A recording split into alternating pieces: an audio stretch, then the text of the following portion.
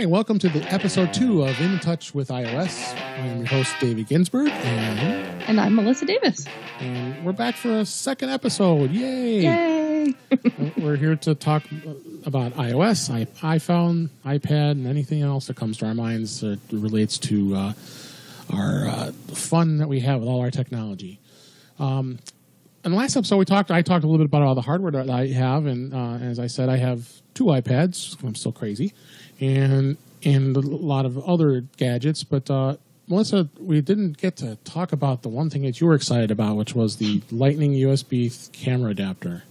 Yeah, I just picked one up a little bit ago. I'm going to blog about this. This will be in a future thing that I'll talk about. But I actually did go up to Phoenix, and I interviewed and spent some time with App Camp for Girls. Jean McDonald was here in Phoenix. That's a lot of fun. Yeah.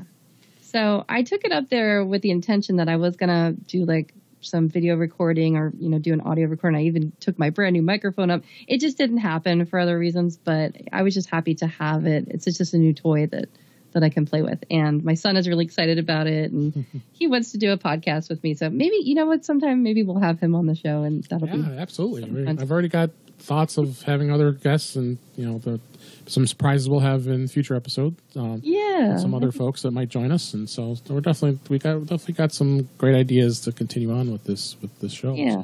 So I'll put a link to the show notes in that. It's called the Apple Lightning to USB 3 camera adapter. And what's interesting is there's 2 versions. There's one that is non-powered, and it's a couple bucks less. And I actually ended up getting the one that is powered, and I was glad that I did it because when I was testing it, it turns out that the microphone does use up a lot of battery. We've been going through iPhone batteries like crazy around here lately, so we had invested, I think I talked about that last show where I invested in a battery pack that I purchased on meth.com, and one of these days it would be awesome if we got them as a sponsor because, oh my God, I'm starting to spend too much money on them. Right. Like, every day I open up the site, I go to meth.com, and I'm thinking, please let it be something stupid that I won't buy. Please let it be something dumb. I have not gone there lately, but yeah, that is a Don't do it. Don't do it, Dave. It's too late. I just did it. It's sold out for today. Oh, darn. I don't. Yeah, they're wine canisters, and I don't need that. So yeah. So. I think John, who got me on, was the one I was listening to John Gruber's. It's all Gruber's fault. Yeah, he's the one that. Now, the real cool thing about the adapter is, and actually, again, I mentioned when I did my talk at MacStock, I did mention this adapter. Of course, I have both. I had the old one, and of course, I had to buy the new one. If you only saw my bag of adapters, you'd be.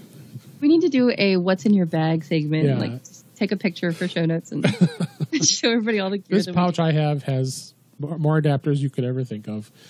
That's something I slacked off on this year when I went to MacStock. I'm kind of I'm upset at myself that I didn't do that because normally my method is when I pack, I lay all of my stuff out on the bed and then I take a picture of it and I document like what it is that I pack so that I remember all the little pieces and stuff. Because you'd think like as a girl, you'd think I'd have, shoes and makeup. I mean, I do have a little bit of makeup. I like my makeup, but it's my gadgets. It's all the cables and the gear and stuff that I travel with. And it's just like shoes in the way that you'll pack shoes that you never wear. And for me, I don't. Like I pack a pair of sneakers and that's it because I'm a techie girl. But it's the gadgets. And I'm like, why am I packing this? I'm not going to use this. But like I have to have it. It has to go in the bag. Absolutely.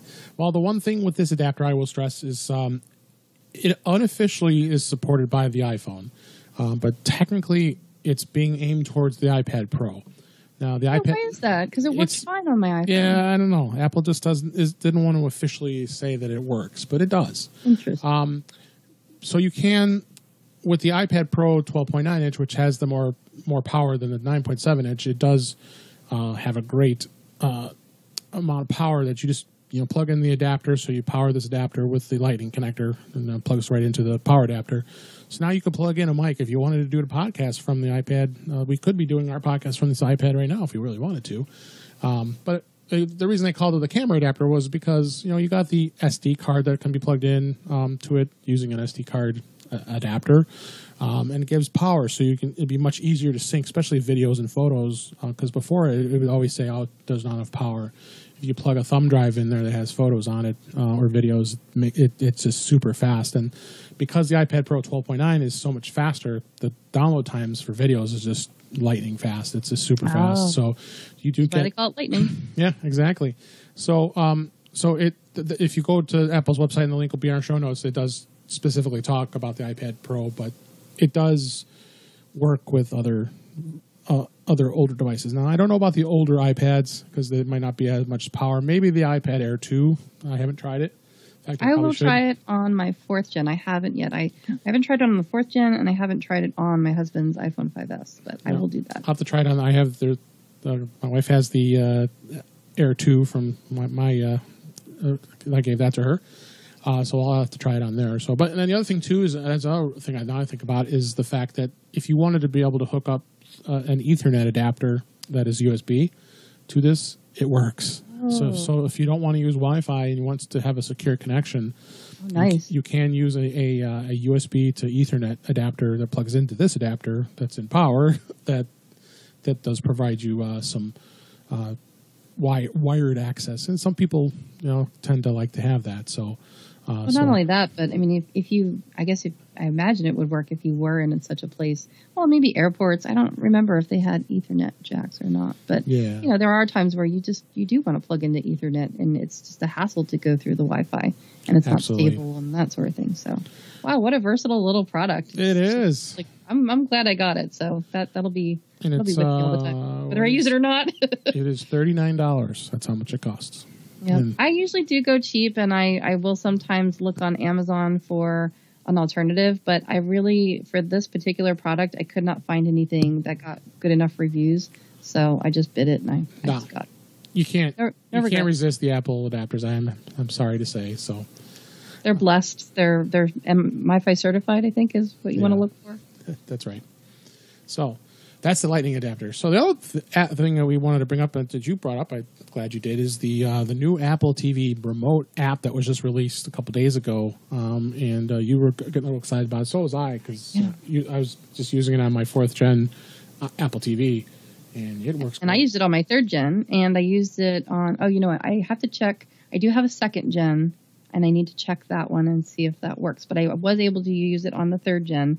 And the reason why I'm so excited about it is because I volunteer at my son's school, and my pet project has been to set up the Apple TVs and the iPads at the school. Right. They have lots of IT support, but they're all very much Windows. It's kind of unfortunately, it's a bit of a hostile environment when it comes to Apple gear. Sure. And so they just don't have the knowledge. And this is what I used to do, and it's what I like to tinker with. So so I'm a glutton for punishment. So I've been trying to help the computer science teacher set up the Apple TVs on the network. And then, interestingly enough, so I'm glad that they're beefing up the security, but it presents a challenge because now they have to connect the iPads manually. They no longer have it that you can just look for the SSID and tap on it and then type in a password. It doesn't work that way. So this is going to get kind of tricky. So either we're going to have to use Apple Configurator. Now, luckily, there's only there's about not quite a dozen of these Apple TVs yet. So it's a small amount, but I mean, that's still even 6 devices to plug in manually each time. And because I've tried it with a hub and it doesn't really work too well, you might be able to do 2 maybe. But as you know, the Apple TV uses I think it's a micro USB on the other end. Right. So you have to have a micro USB cable.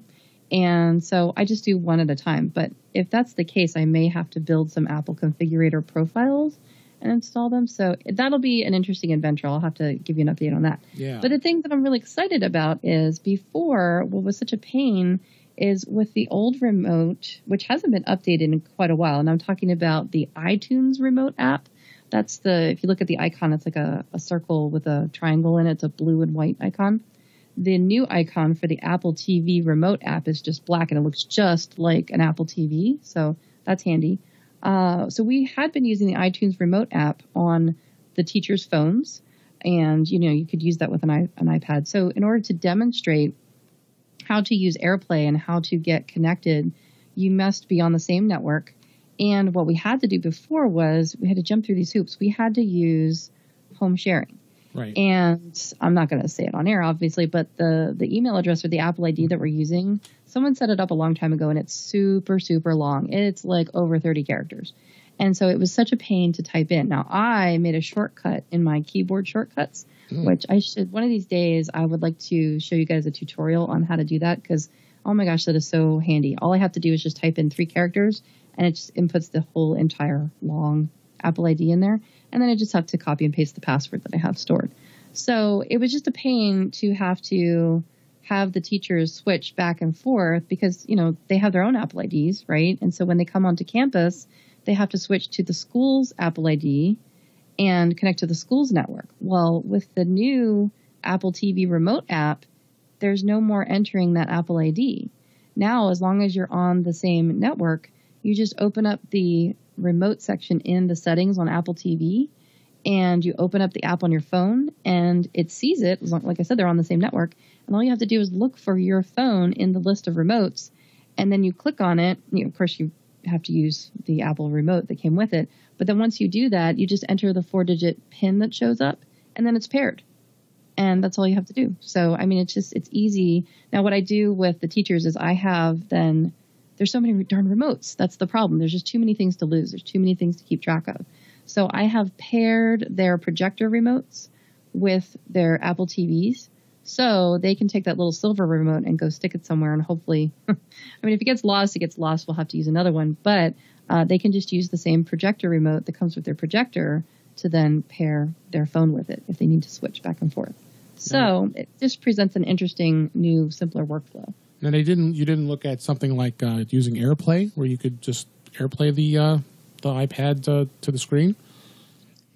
Yeah, you can do that. Again, they have to be on the same network, so that's what I want to do. But see, the issue so at this particular school, the problem was that they bought the teachers wireless keyboards, and they were thinking that they could just, they'll use them with the projectors, and they were thinking they could use them with the Apple TVs.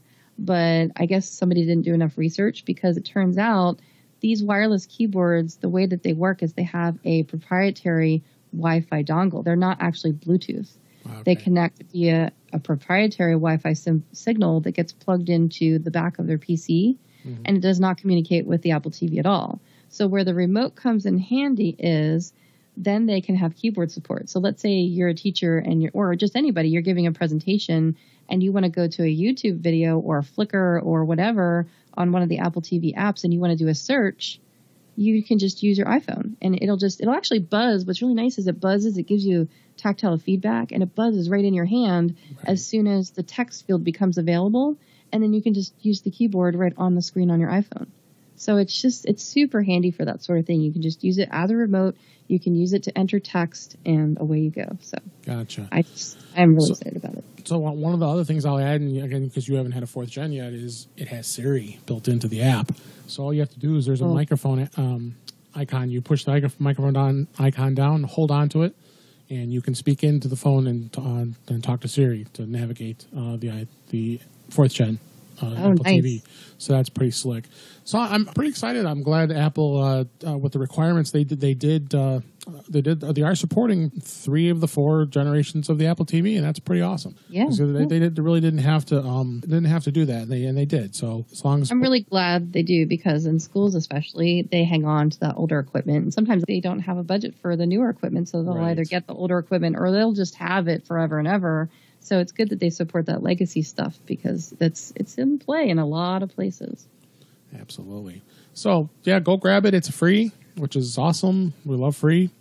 And we'll have that link in the show notes. It also is, you just go to the App Store on the iPhone or the iPad for that matter. I'm going to do a search for Apple TV Remote. And you can still use the iTunes Remote app. Right. And the difference between the two of those, so I did look at this.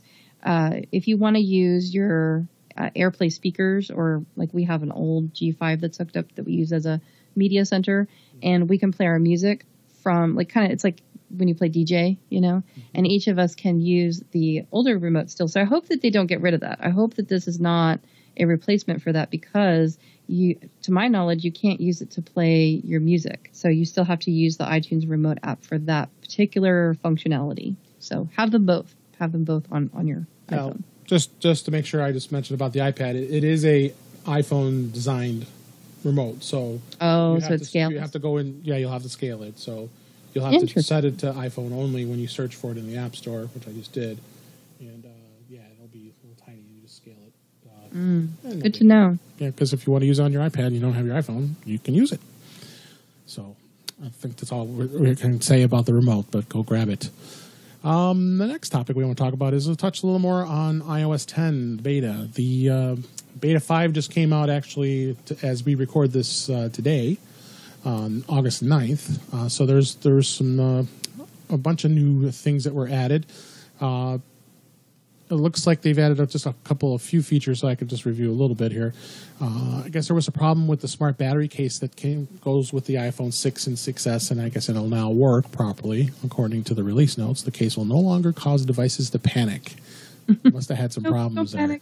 The photos, Apple plans to reprocess facial recognition data in Beta 5, so all named, favorited, and merged face data will be reset. Okay, that's not good, because that means if you have all those photos set with the recognized faces, you might have to reset that. But that's that's what happens when you do beta software. I'm glad I didn't touch it because I do a lot of facial recognition. The lock sound, there's a new sound when locking the iPhone. It sounds like a door closing. Oh, okay. Really? That's exciting. I haven't tried. Again, I don't have it on my iPhone. I only have it on a second iPad here. So, new output icon is the output icon seen in the control center. The music app and other locations in iOS have been slightly tweaked. It's no longer represented by headphones and instead resembles a triangle with sound waves. I see that. Ooh, interesting. Exciting. The home section in the settings app has been removed on the iPhone as it served no purpose, but it still remains on the iPad. I should check that. Widgets. There's a new widgets panel accessible by swiping to the right and now displays the data on all devices. Okay, cool. And the Swift Playgrounds, which is I'm pretty excited about that because that's me too. That's a playground where the kids are able to learn how to code. If anybody watched the Worldwide Developers Conference back in June, they demonstrated that, and it's just so cool how these kids, you got 9-year-old kids are coding. My 10-year-old is really excited about it. We can't wait. So it's in there. I took a peek, and it's pretty slick. So that was just released, and again, iOS 10 beta is not for the faint of heart. Don't do it. Don't do it if you don't want to experience I don't have a faint problems. heart, but I'm not even doing it. Yeah. You don't want to experience any problems, so I definitely recommend just waiting until it's released. They're saying it's probably going to be released in September. Along with that, as I know there's some more rumors about the iPhone 7 that's going to possibly be coming out. September can't come fast enough. I'm telling you.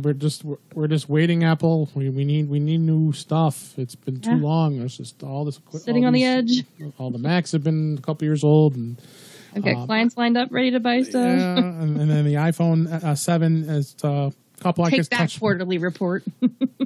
Touch upon some of the rumors. I mean, obviously we talked about it last time. Is the removal of the headphone jack, and that's going to be the Lightning connector is going to be for headphone, another adapter to carry around, and the camera. I think it's going to be a much advanced camera. So other than that, I haven't seen it to be too exciting. So I'd be surprised if not a lot of people are going to upgrade right off the bat.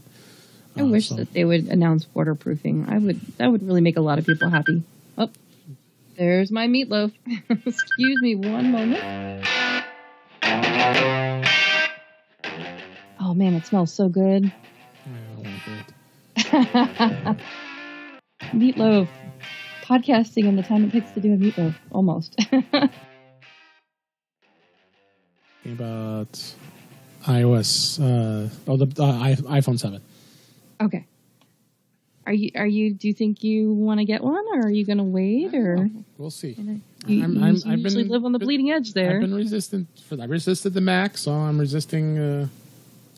I may have to resist this too. We'll see. I'm on the S cycle, so I'm hesitant myself as far as upgrading, but it's one of those things where my dad's kind of on the fence of upgrading, and I'm kind of going to try to maybe push him to get one. Go ahead, Dad, you get one so I can play with it. So, I'll get it and then I'll send it out to him all set up. That's my dream anyway. I can dream, right? Yes, you can. So let's talk a little bit about security. There was a good article that Melissa found.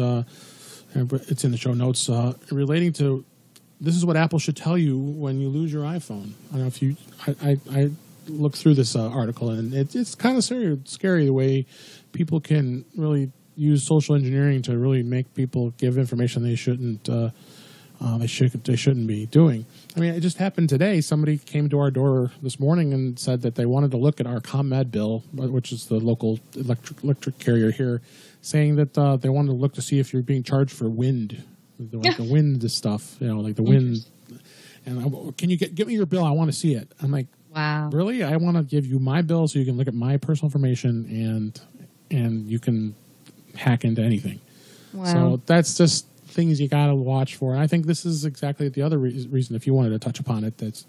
So it's scary for me in particular because I work with seniors and I see all of this stuff all the time. I see how easily they can get scammed. And I mean, the kind of work that, and you probably experienced this too, but I mean, people can be a little too trusting at times. They can and I really try to educate them. And it's hard because there's always that balance between convenience and security. And most people will always pick convenience. And I'm always getting articles from my clients. They'll always, text me or email me an article about something scary, And I don't like the fear mongering way about it. That's why I really appreciated this article, because it wasn't like fear mongering. It was like, hey, I'm actually pretty, savvy and, an expert in this kind of stuff. And I almost got fooled. You should read the article. It's from Hacker Noon is the source. And the title of it is, "This is what Apple should tell you when you lose your iPhone." I should go and see if I can I'll find a link that I wrote on my blog, because I've actually been through this scenario not once, but twice. My husband has had 2 of his iPhones stolen in the last couple of years. And I got both of them back. So it does have a happy ending. The first one I did get back, I got back within 24 hours. I mean, it didn't take very long.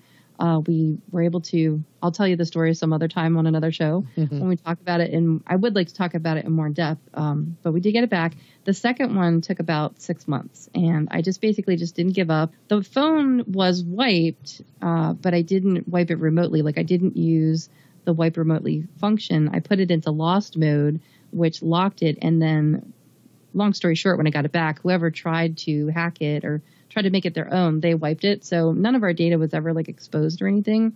And my husband does use a passcode lock and everything. So I didn't worry about the data, but it was a very interesting adventure seeing how many hands that phone changed. It went through 2 middle schools. Kids had stolen it and they were passing it around, and just like, oh, look, I have an iPhone. I can take pictures. They couldn't do anything with it because it has activation lock on it. But it's interesting because that is a very, very scary thing when you're going through that and you get a message that says, hey, I found your iPhone, and it's just like, oh my gosh, your heart starts beating and you start breaking into a cold sweat, like, oh my gosh, it's alive. It's alive. And, you want to go get it. Meanwhile, you've already replaced it or whatever. You've already said goodbye to it. And so when you get that message that it's actually been found, your heart skips a beat. And so I could really, really relate with the emotional discussion that this person wrote about their experience. It was really great. I encourage you to read the article. The basic takeaway, the TLDR, if you don't want to read the whole thing, is basically just adopt a policy that you don't click on any links, no matter who it's from, because it can look very convincing. We used to be able to tell people that all you had to do was look really close and you could really see glaring mistakes in the efforts that these hackers would make to contact you. You could see that the logo was kind of off, or there was spelling mistakes throughout. I mean, to a trained eye, you could really see the difference. Now, to most people, like my seniors, they would probably fall for it. And one of my seniors actually did fall for an Amazon scam. So I had to go in and kind of rescue her and help her out with that.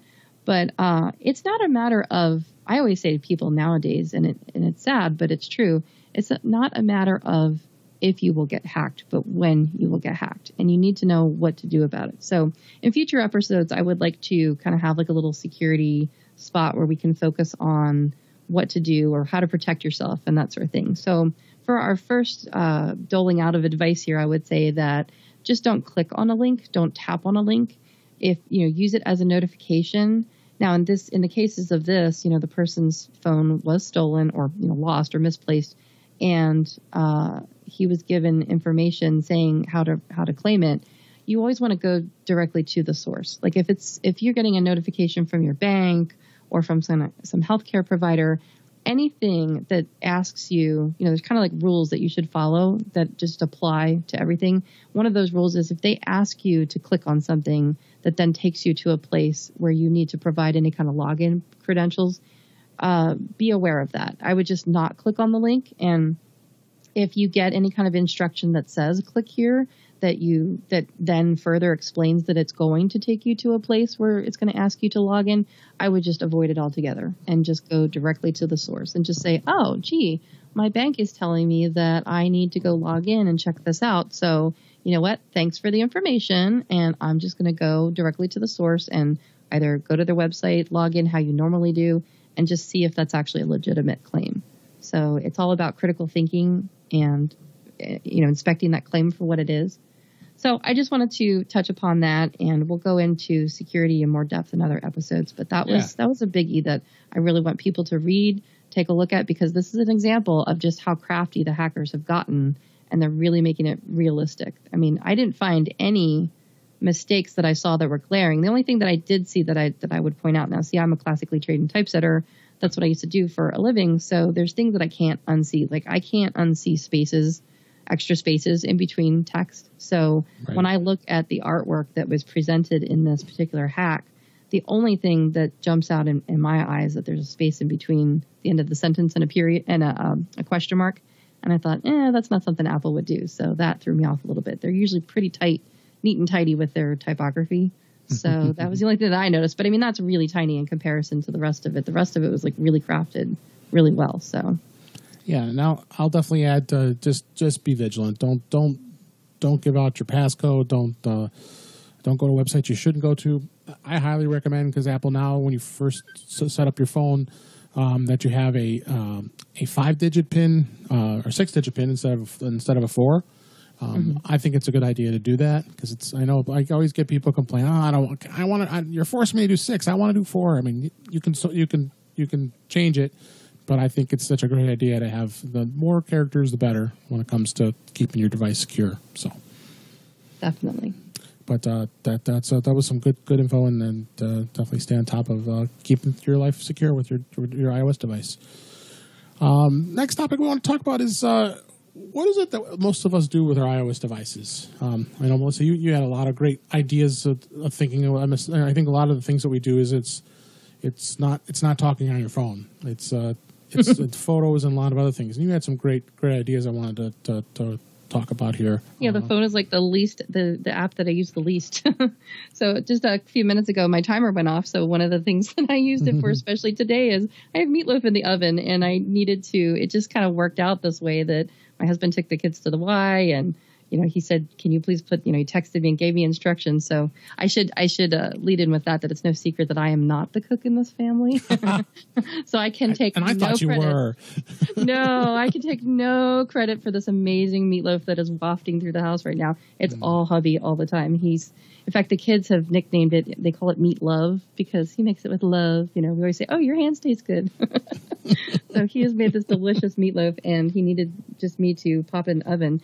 And I'll admit it, he did actually have to remind me to take the plastic wrap off first, because I have I did that a long time ago before we were even married, and I'll never live it down. I put something plastic in the oven. I just wasn't thinking. I don't know what I was thinking. It just wasn't, and so it melted, and oh my God, we weren't even married. We weren't even together, and I should have never ever told him that. I should never even be telling you about this, but I am. So that is what my iPhone is really helpful for, is my husband giving me instructions on how to feed our family with the meatloaf that he made and how to put it in the oven, the degrees and what to set it for, very specific instructions. It's my iPhone is basically my brain. It is my second brain. I do live with a chronic illness called fibromyalgia, which does cause a lot of cognitive decline at times. You can't tell because I'm usually very caffeinated when I do these things. But there are times when I get very forgetful. I get what's called fibro fog. I get really kind of foggy, and I have towards the end of the day, I could never do this like later at night after the kids have worn me out, because I then get to a point where I'm just using like 2-3 word sentences. So my iPhone really helps me just basically do life. It helps me do business. I do a lot of work from bed a lot of times. I schedule appointments with clients. I take a lot of pictures. I just do tons, and not just pictures of my kids. I mean, I have little kids, so, by default, I just take a lot of pictures and videos and live photos and stuff. But I do a lot of documentation. I take lots of pictures of, say, for instance, text that I can't read. So for one example that I do a lot with clients, when I go to their home and I help them set up routers and things like that, a lot of that text is so darn tiny. And so I'll take a picture. I just was guiding a client through it just today, in fact, and she was texting me, and I was giving her instructions. She lives a couple states away. This is a remote client.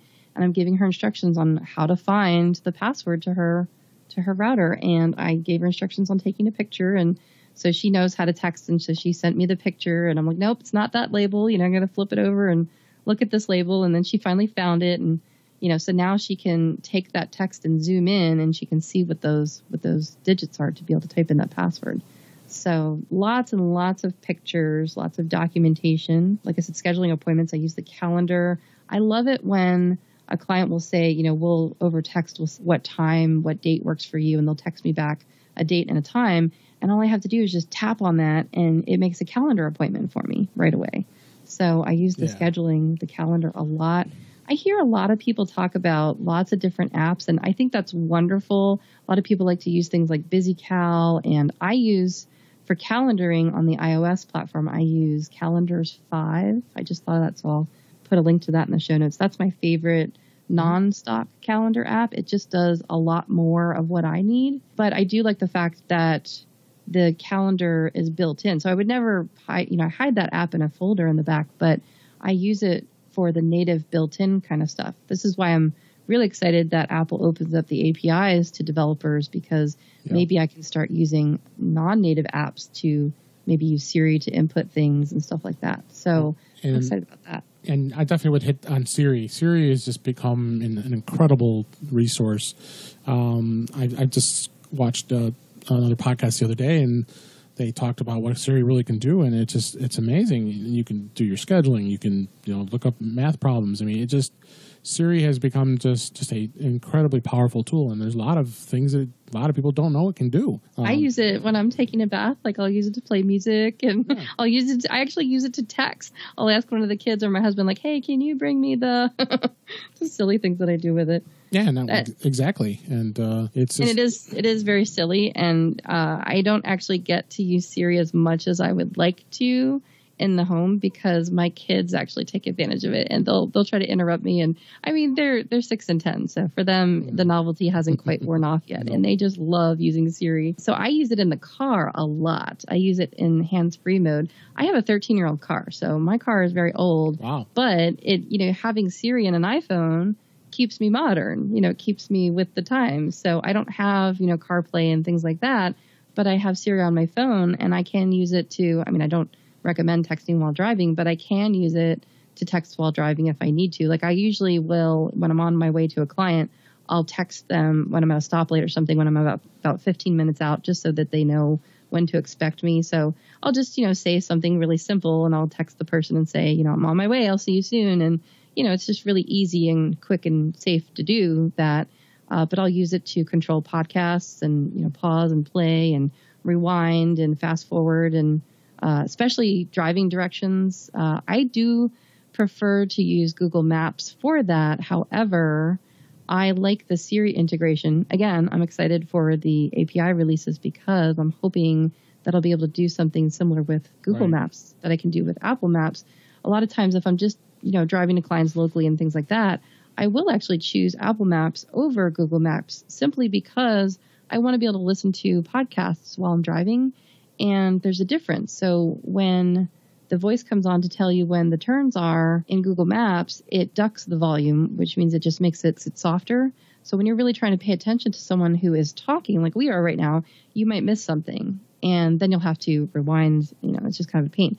Whereas Siri and Apple Maps integration is such that when the voice comes on, she will actually pause the recording. And what's nice about it, I think this might be a new feature in one of the last couple of releases. I noticed that they're really good about rewinding just like a nanosecond or two, like just a half a second before or after where they muted it. So when you're trying to listen to something, you'll actually hear the last like couple of words repeated, which is really, really nice. So I really like that. So what I end up having to do is, one of the reasons that I like Apple Maps over Google Maps for when I'm listening to stuff is the fact that I can say, I won't say it, but I'll invoke the command and I'll say, what's my next turn?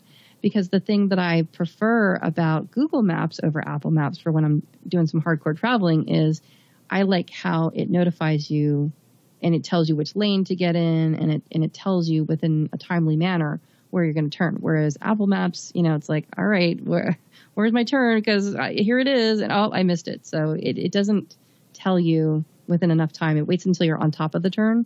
So I like to ask Siri ahead of time, where is my next turn? And so I've kind of sort of compensated for that. I never thought of doing that. That's a great idea.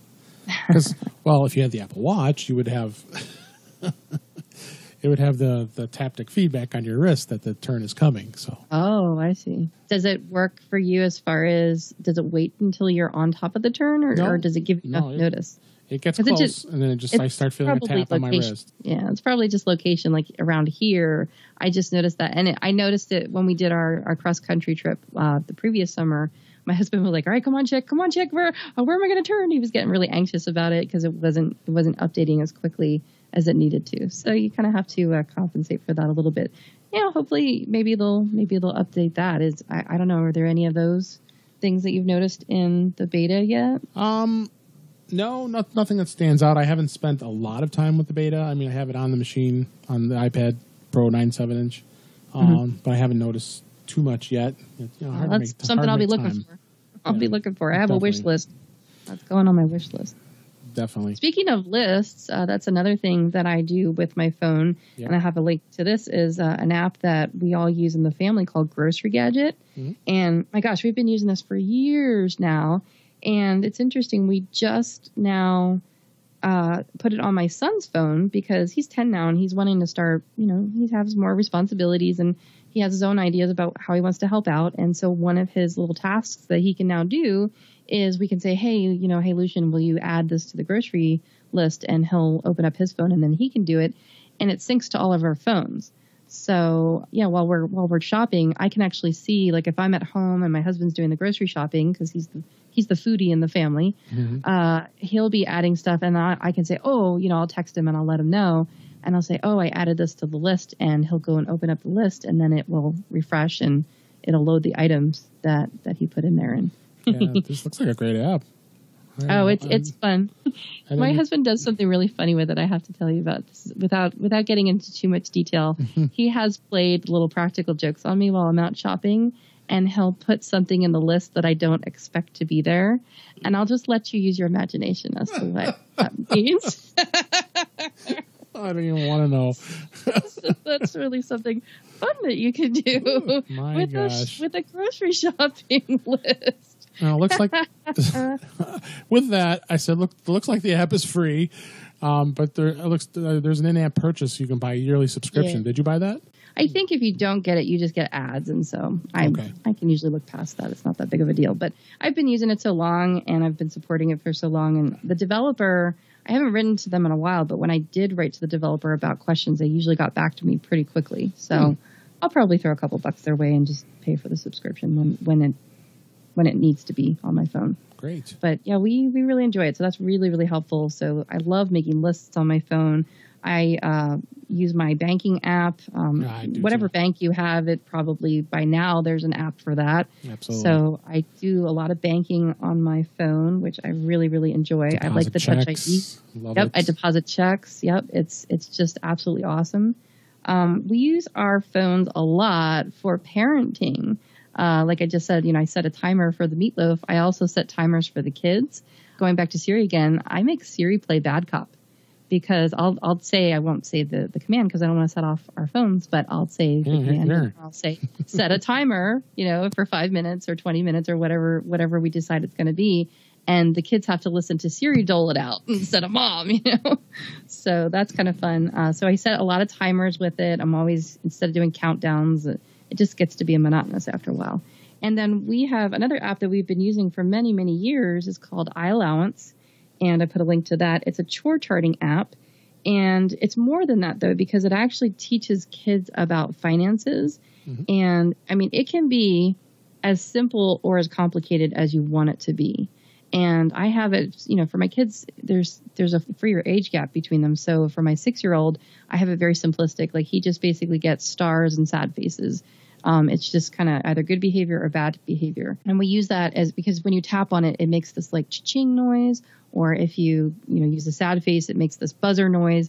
It's very Pavlovian. If you've ever studied Pavlov and Pavlov's dogs, it's, you know, a psychological reaction that the dogs would get whenever a bell would ring. They'd come running. So I use it like that to kind of train my kids for their behavior. But then my older son, he's 10, and he is starting to learn how to do things like manage his birthday money and gift cards. And he's really excited. Like, he loves to go to Starbucks. We got him a Starbucks card for his birthday, and we put it on his phone, and he likes to be able to buy a treat, you know, with daddy when he takes him. It's like their special little date time. So the app helps keep track of that kind of stuff. It's kind of like a banking app in and of itself, that we can manage the balances for all that kind of stuff. And so they know when they get a deduction that it's being taken off of either their screen time. It'll track multiple things. It'll track time. It'll track money. It will track just stars. Like, you can say, okay, 1 star is worth a penny if that's what you want to do. So it'll track multiple things for you. And so it'll deduct, and it'll show you a record of all that. And so that's another great app that I use. So parenting and discipline, you know, all with this thing that I hold in my hand, you know. Awesome. I don't just hold my iPhone, I wield my iPhone. looks like another great app, and it is $3.99, which is not too terribly expensive. And it looks like it's got a lot of great reviews. So for anybody looking for allowance manager, chore charting, that's a great app, great suggestion. By Jump Gap software. In fact, I did a review on it. I'll put that link in the show notes too. I have that there. And it was a while ago. It was from 2013. Like I said, been using it for a long, long time. Still topical. It's still relevant. I've gone back and looked at it, and you know, there's been some changes. The syncing is a little bit better and stuff like that. But for the most part, it still stands. So absolutely. I live in that app. There's things that, you know, are just on that front page that, you know, we just use all the time. But and then moving on to some of the things that we want to do better with our iOS devices.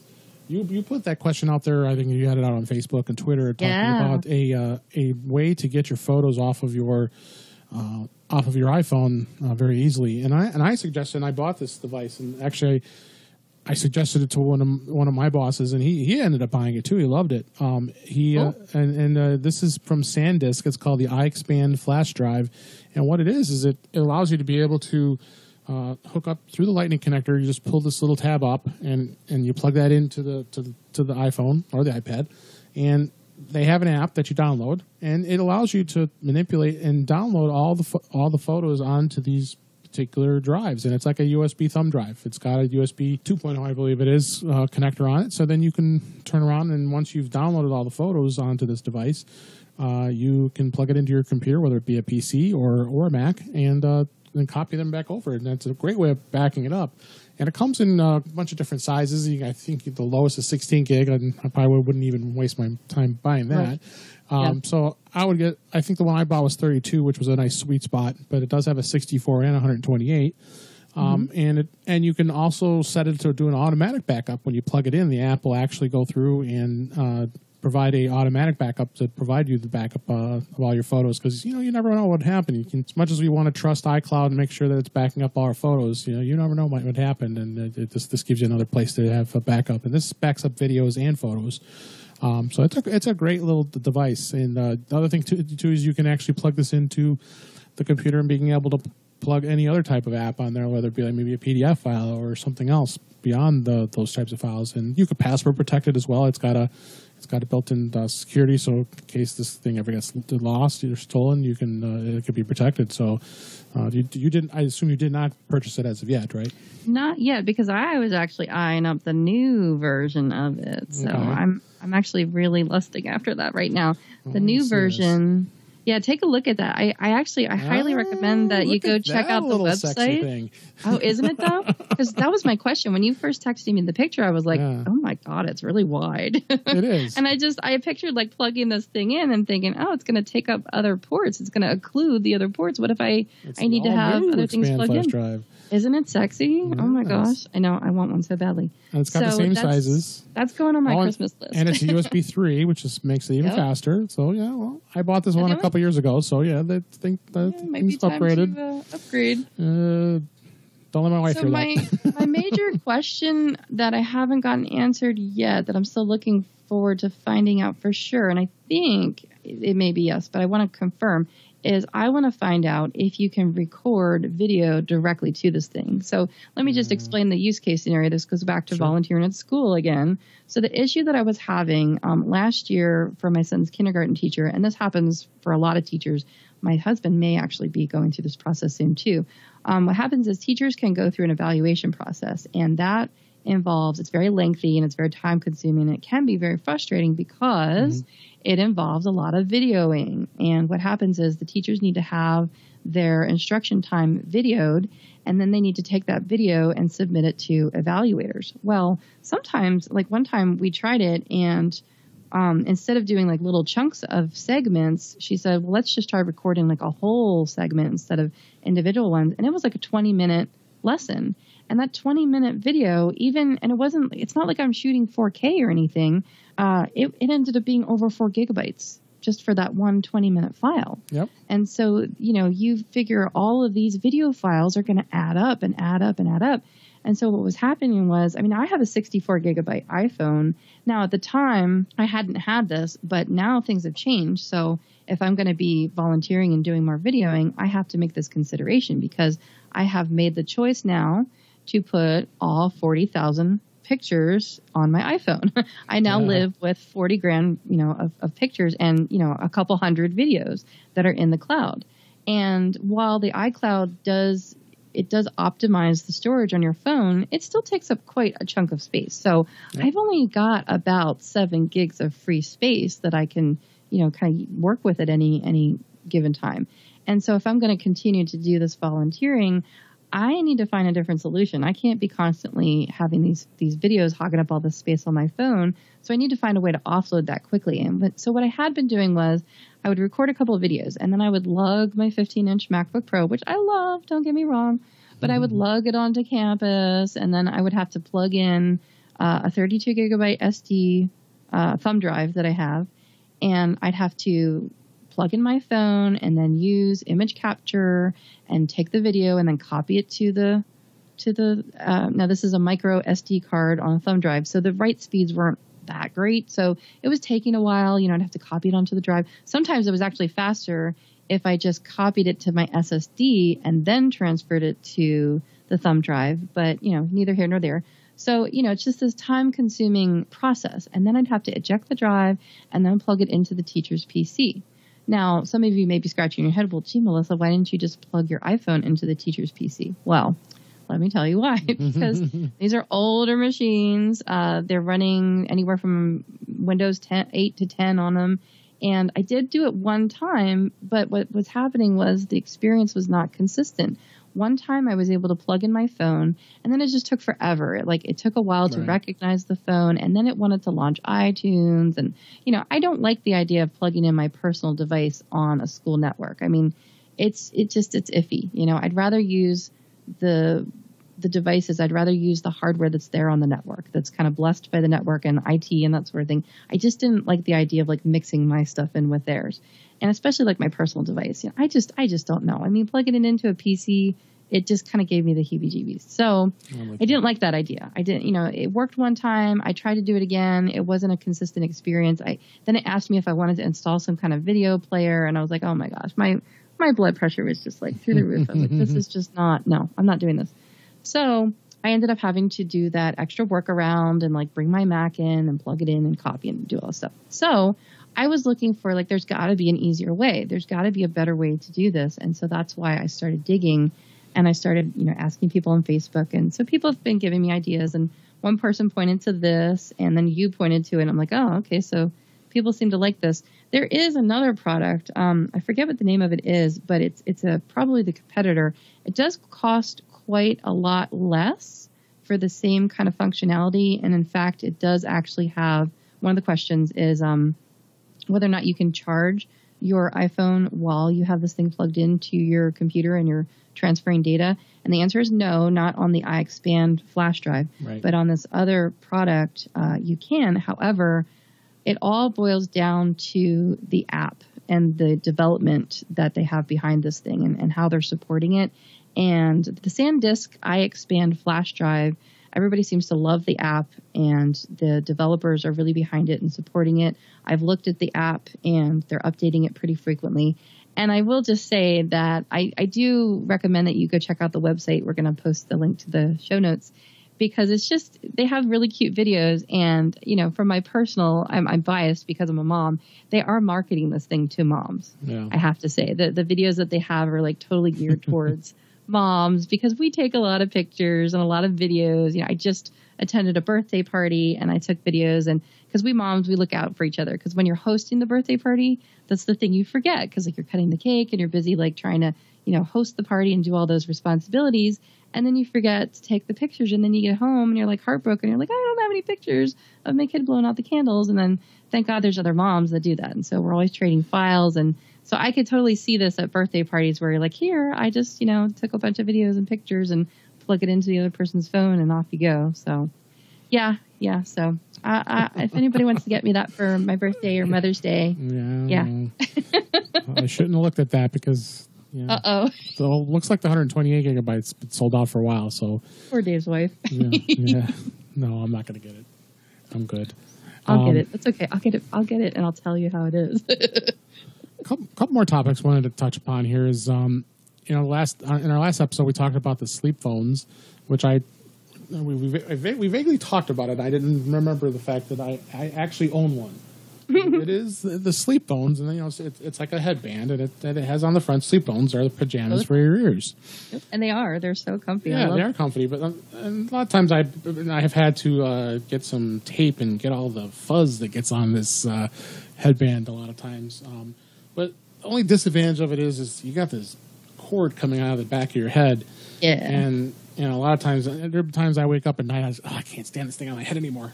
Right. But the nice thing too is it's a headband, so it goes on your head, but you also can put it over your eyes. So if you want, it's an eye mask. It's built in. Yeah, it's kind of a built-in ice mask, because sometimes it's bright and maybe your wife or husband wants to watch TV and you want to listen to something to put you to sleep. And it's a great device. But they do have a wireless version. Then you explored that a little further, and it was a little pricey. That's $100 for that one. There's even another one beyond that's actually, I think it's like 169 or something. Okay. I'll have to go double check, but it's even more. But oh my gosh, it would make the Apple TV like the perfect thing, because what it does is you plug in a dongle in the back of your TV, and then your spouse can watch TV while you sleep, because it'll go into their ears and you won't even hear it. That was the biggest reason why I got a Roku, was because I loved the fact that you could plug in headphones to the remote jack. But let me tell you, these SleepPhones with I'll have to go and look and see what they call that particular model, but I think they're called telephones or something like that. Anyway, let's see. Wow, they're awesome.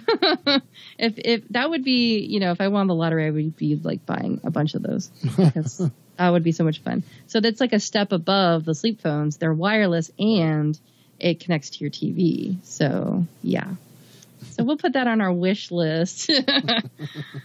But yeah, it seems like it would fit all the criteria that I'm looking for. In fact, it actually even has a way better battery life than I even would like. I mean, I'm just asking for 6 hours. I think there's just like over 10 hours or something. So the battery life is stellar on it from what it says in the specs. The only well, besides the price, I mean, it is a bit pricey. $100 is quite a bit to pay for something like that. But I can see how it would be worth it. I mean, it is a quality product. I mean, based on the wired version that we have, I mean, it's not cheap. I mean, it is made very, very well. I love the fact that you can wash it. You can take the stuff out of it, and then you can throw it in the washing machine if you need to. Because, I mean, let's face it, you take it on a plane trip and, germs, you know. I did take mine on a plane trip, and that's what's leading me into one caveat that I have.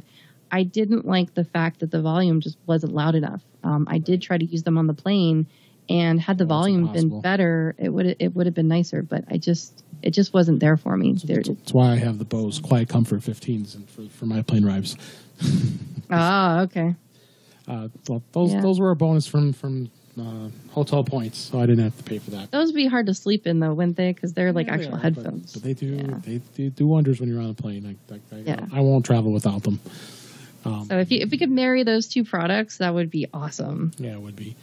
I wanted to kind of touch upon an experience I actually just had just yesterday as we were recording this. And I've had this experience with Apple quite a bit in all the years that I've bought a lot of their products.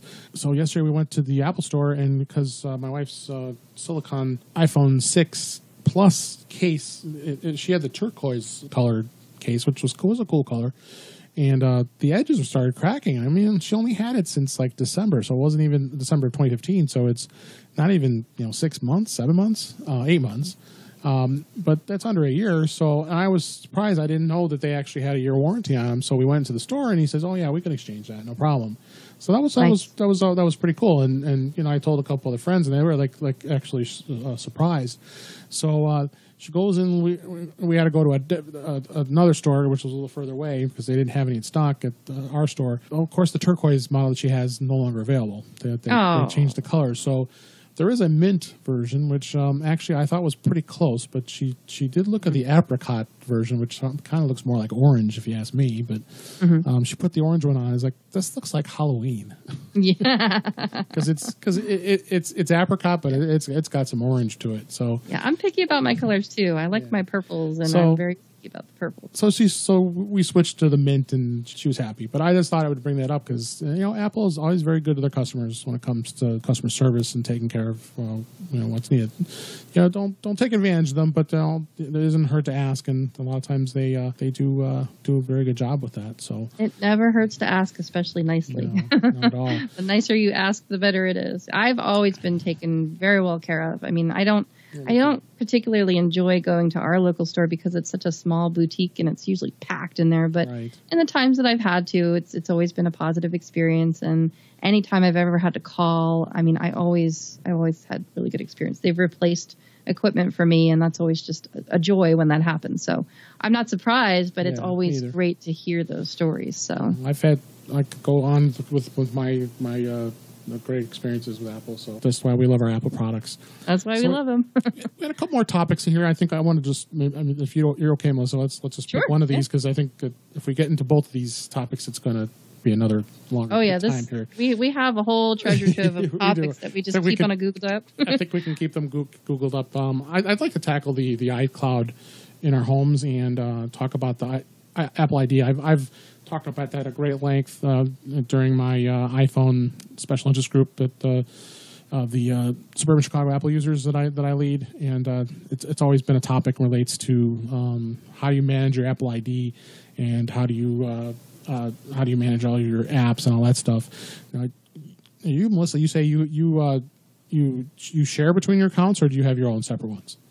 So we have a mixture. I call it the his, hers, and ours approach. If you picture towels in a bathroom, you have the his and the hers. Well, we have our his and hers, and then we have our ours. So we have each, and then we have, so it gets kind of complicated, but I'll try to simplify it. So I have my own personal Apple ID, and then I have an ID that I use just like for business purposes. Okay. And then same thing. Now my husband, we weave Google in there too. So then we've got Google things that take care of some of that. And then we have one shared ID, and I'll tell you why we have that. It's two purposes, basically. It's so that we can share purchases, because this was way before the family share plan, which I still don't use because I'm kind of afraid it'll work.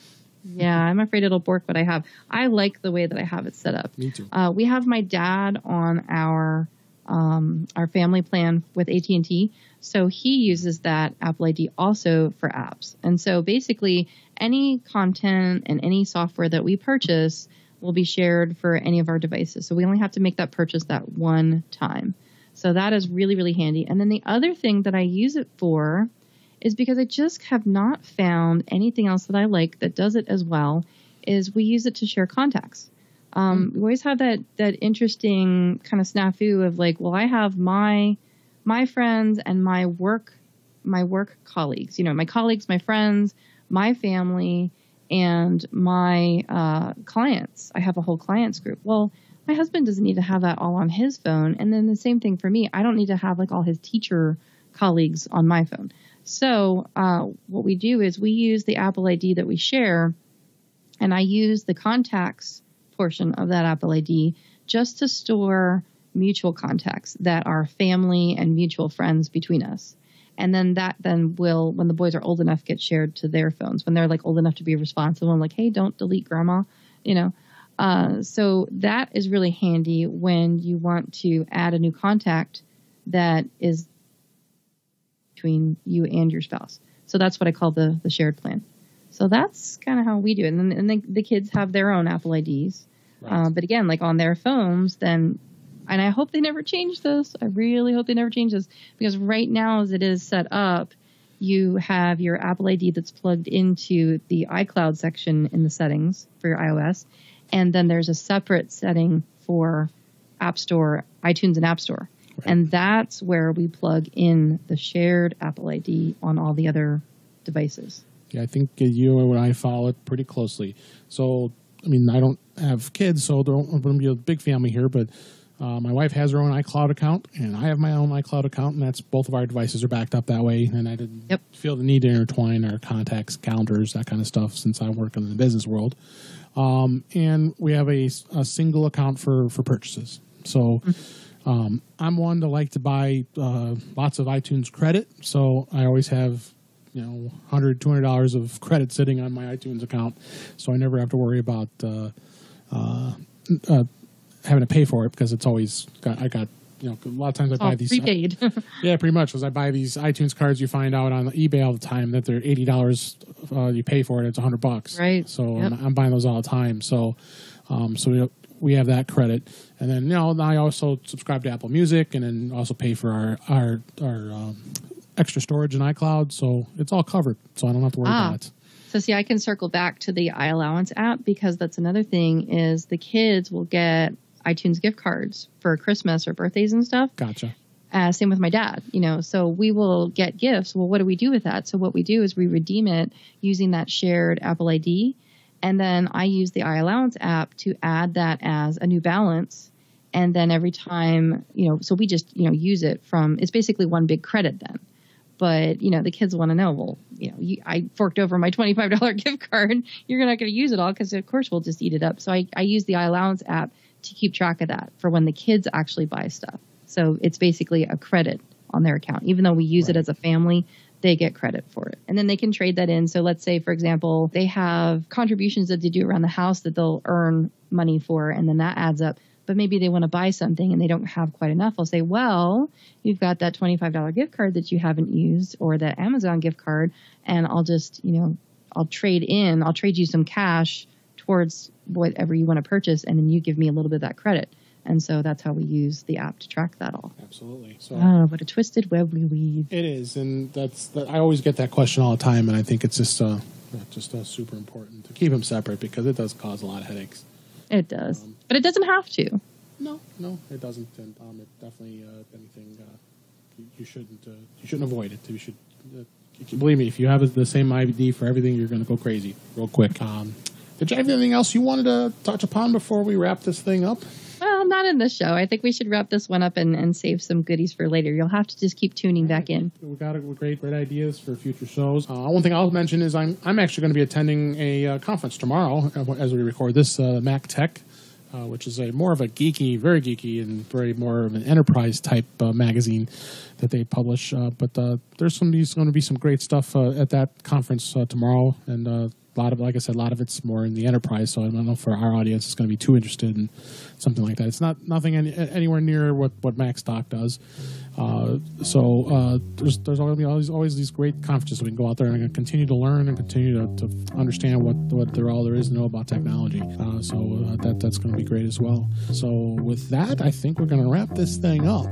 Put a bow on it. And let's put a bow on it.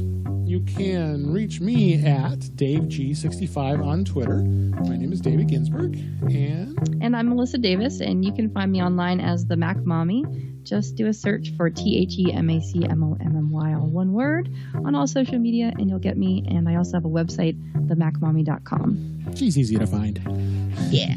We both appreciate you listening to this episode of In Touch with iOS, and we hope to have you come back again for the next episode. With that, we'll talk to you later.